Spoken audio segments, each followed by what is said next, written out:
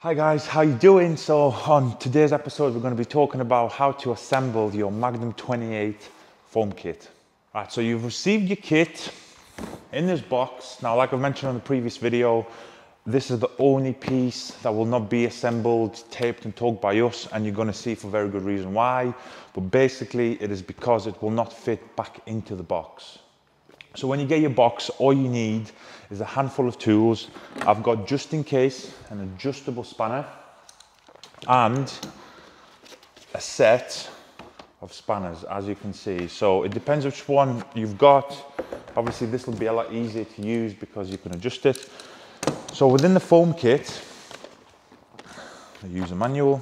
First you'll see obviously the PF22. So there's the bottle, there's the foaming head, and there's the dip tube. So I'm going to leave this for now. So away from the PF22.2, what you will see is, again, the world famous SGS28 gun. Now, as you can see, it's got no connections on whatsoever. And then right at the bottom of the box, you will see a box of fittings. Now, they're very, very self-explanatory. Now, I'm going to show you up close each fitting and where it goes, just in case you don't know. Now, the brass fitting, you don't need for this. Obviously you've got the new orifice for the PF22, so you've got the 1.25 already pre-installed. Now if you need a 1.1, this is it.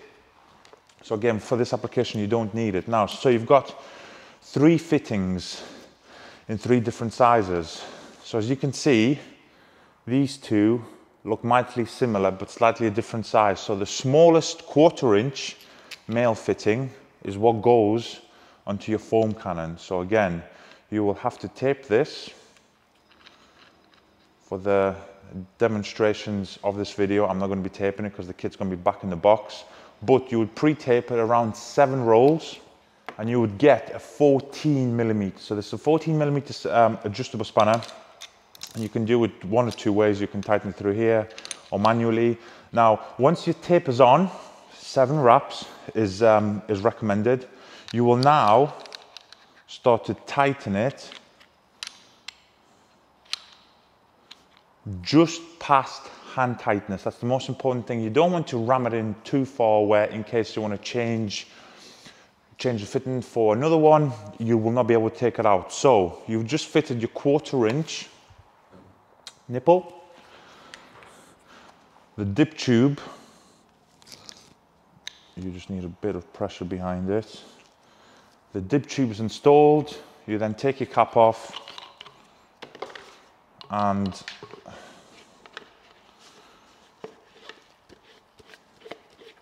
your PF22 is good to go. Now the 2 remaining parts is you've got a 3/8 male. So again, this 1/4 inch, this is 3/8, it looks very similar. It's just slightly bigger in size. So this will go into the inlet of the gun, because then this will hook up to our stainless steel 3/8 again. Coupler that will go onto your Kranzel or any M22 machine. So again, you will tape this. See, this is slightly easier to go in. So this is at hand tightness. And you will take 17mm this time. And again, you will start to tighten it. Now, you can see every time you tighten it, the swivel also moves. So you can either grab the swivel and start to tighten it like this, okay? Or you can just get another 17mm or an adjustable spanner, hold it in place and start to torque it down. Now, once this is in, you've now got your male 1/4 inch, and this is a male 1/4 inch coupler actually. So this will then start to make it a plug and play system with your foam cannon. As you can see, that will go on like so. And this will also work with our lancers as well, because this has got a 1/4 inch on here. Boom, just like this.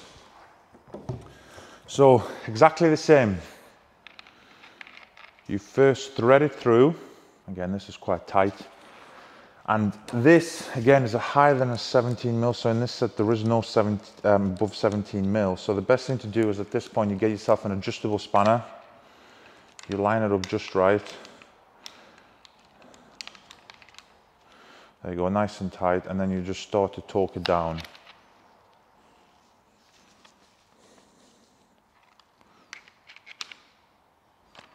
Etc., up until you get it just hand tightness. So you've seen again how easy this is to do. All you need, realistically, you'll probably just get away with your adjustable spanner. That way you can hit, you know, the smaller parts, the bigger parts. And now what you see is you've got a quick connect system good to go. So just so you can picture this, this is going to be the outlet of your hose. So this is a 3/8. It goes into the bottom of your gun, and then your outlet of the gun will go into the foam cannon like this. So if you've already got a quick release system on the outlet of your lance like this is a perfect plug and play system. Now if you have a Kranzel, for example, and you want to make it a quick connect system, obviously because it's an M22 fitting, you screw this in first. Obviously this has to be bought separately. And then this kit is a complete plug and play system. Now the advantage of this gun being in quick release, like you've just seen, you can attach your foam cannon, you can attach your lance, and you can also attach your pressure tips from MTM. They've got all the same fitting which will go into here. And it's just as easy to start taking things on and off, as and when you need a certain extra like a foam cannon or the lance. But in under about a minute, you've got your gun all good to go. Now, if you do tape this at home with 7 wraps and you fire the gun for the first time, and let's say you've got a little bit of a leak here, a little bit of a leak there, the best thing to do is just literally tighten it one more notch, and that usually 99.9% of the time it fixes the problem. But now you've seen just how easy this is, and this is the reason why this will now never go back in the box, because it's just way too big. So we can't actually, unfortunately, torque it for you, even though it's super simple for you to do at home. Now with every kit, you will get a bag of these fittings. Now there's brass fitting you'll never use, so do with it as you please. Again, keep your orifice safe. If you've got a lower output pressure washer, for example, you've got a Karcher K2, Karcher K4, or a Nilfisk, and you don't get the power out of the foam cannon because, again, the hole on the orifice is bigger and you want slightly more foam, you can always change it to a 1.1 orifice. But if you've got a good output machine, anything, I think, above 8 liters and above, keep the 1.25 because that is more than sufficient. Now, if you buy one of these kits and you don't have a quick release system on your pressure washer, again, Karcher or Nilfisk, you can source your own adapter that will convert this, that will convert the Karcher or the Nilfisk or any other pressure washer into a coupler system where it then will take the quick release systems. The reason we don't mess around with all the different connections for Karcher and Nilfisk, because there's, as you know, there's that many pressure washers. The most famous and the most kind of available around the world for replacements and new parts is the quick disconnect, quick release systems, however you want to call it. And this is why we've gone with this. We can't hit the whole market, obviously, with the quick release systems, but about 90% of people have already got these systems. So I would highly suggest just Googling if you've got a Karcher, a quick connect system or an adapter to go into a quick release system, and it'll be nice and easy for you guys. So I hope you've seen just how easy this is to install. If you do have issues fitting this, please just give me a call, give my team a call, and I'll just walk you through it. But apart from that, you shouldn't be having any issues, because this video, again, this video will age quite well, because even if you don't buy this from us, you go and buy a stainless steel plug from elsewhere, but you want to fit it to a foam cannon, you will see exactly, it's all the same as to how it's all fitted. But anyway, I hope you guys have enjoyed it.